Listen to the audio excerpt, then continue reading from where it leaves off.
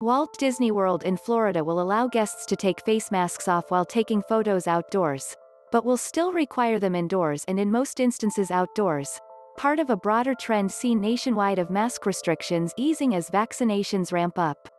Disneyland Resort in California will reopen on April 30th after a year-long closure. According to the theme park's website, its face-covering guidelines still require guests to wear masks while taking photos outdoors, though its rules are otherwise in line with those in Florida. Walt Disney World's reopening amid the pandemic has been a lightning rod for criticism, as the park attracted significant scrutiny when it reopened in July while COVID-19 cases in Florida surged. The park has not been linked to any major coronavirus outbreaks thus far, however, and anecdotal evidence suggests widespread compliance with the resort's mask-wearing policy, though the Orlando Sentinel reports there have been numerous confrontations and multiple arrests stemming from guests not wearing masks.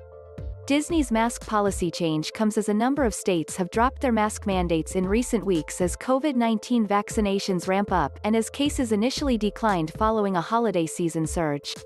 Coronavirus cases are now increasing nationwide, however, and decisions to forego mask mandates have been criticized by public health officials and leaders like President Joe Biden, who decried state decisions to drop mask restrictions as Neanderthal thinking.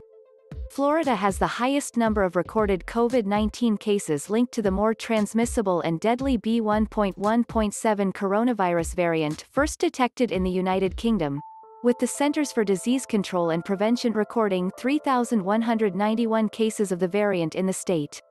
Florida ranks 13th among states in terms of new COVID-19 cases per capita, according to data compiled by the New York Times, and cases in the state are increasing.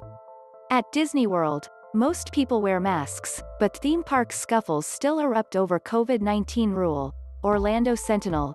Disney World workers get spit on, yelled at, and pushed trying to enforce COVID safety rules. Orlando Sentinel. Disneyland reopening April 30th after year-long closure.